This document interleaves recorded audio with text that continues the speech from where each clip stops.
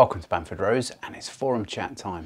This week's forum chat, I've picked out the Aston Martin. Now, this looks a great project for the guy that's doing it, and he looks like he's going to thoroughly enjoy it. But there are people that I know from reading that forum and others that have got in touch with me.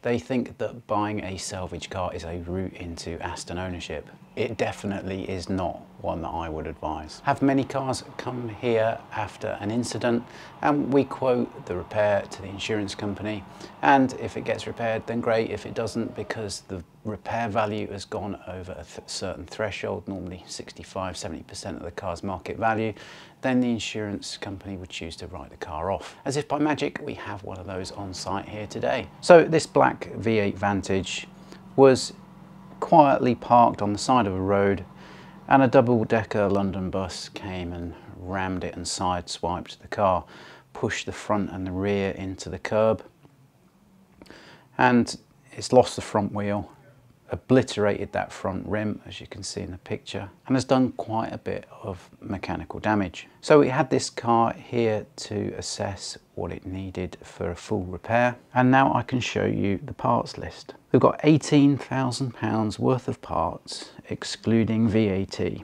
These three wheels, front wing, front grille, front bumper, rear bumper, a near side sill, a headlamp, damper, spring, wishbone arms, full corner, steering rack, front anti-roll bar, a drop link arm, wheel bearing, ABS sensor. What really tipped the balance on this repair was the rear subframe.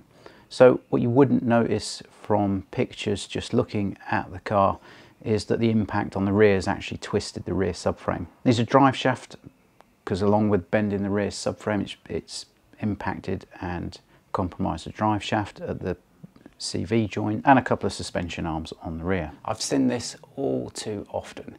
You'll now see that car picked up by whatever salvage company, and it'll be for sale. It'll probably be for sale as a complete car.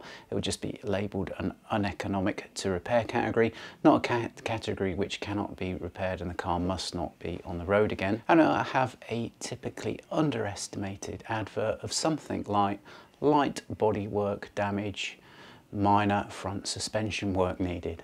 Somebody might see it and believe that description, but buying a car from salvage, what you really need to find out is the repair quote that the repairer submitted to the insurance company before the car went to salvage. Obviously, you're never going to find that out. Someone will buy that black V8 Vantage as a complete car, thinking that they're going to put it back on the road.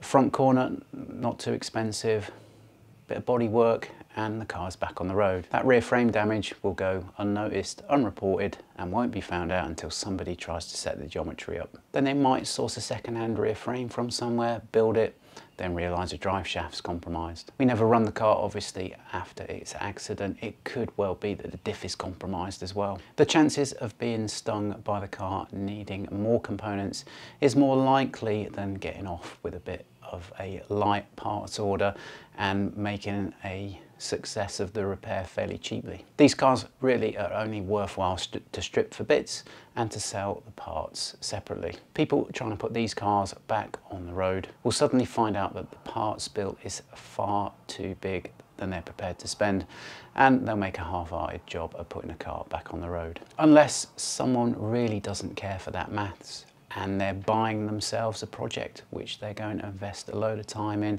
and it's enjoyable for them. If that's the case, then so be it.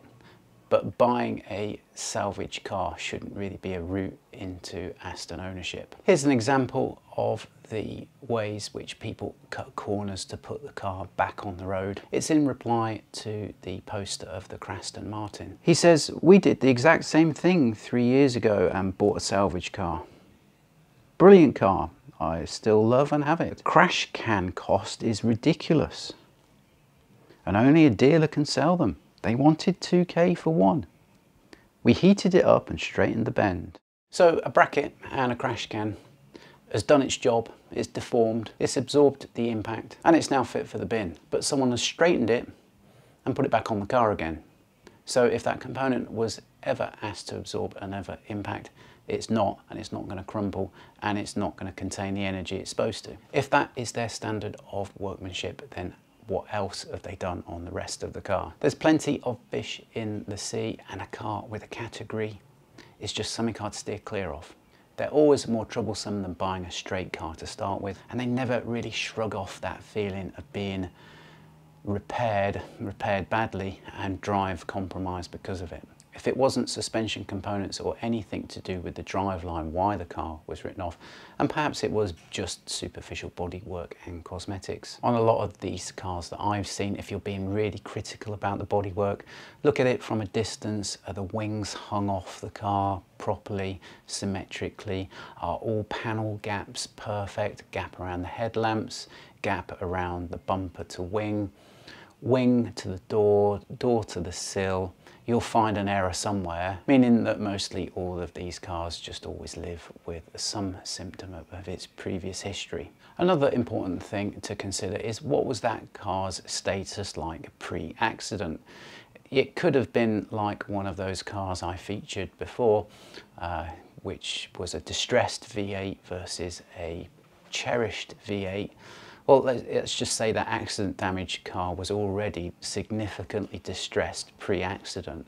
So you've got the accident repair costs to fund, and then when you get the car back on the road, you realise that dampers, wishbone arms, brakes, aircon parts of the circuit, a whole host of things that normally go wrong on these cars also need replacing. So there you find that your accident repair cost, purchase price cost at the salvage, and then the repairs and maintenance cost that car needed pre-accident anyway, all of that lot added together can most often be significantly more than getting yourself in the seat of a much younger, lower mileage, straight car to start with. And other than the labour of love or enjoying the job, enjoying the journey, then I really don't see that route into Aston ownership being robust. Hope you like that forum chat, and we'll see you on the next one.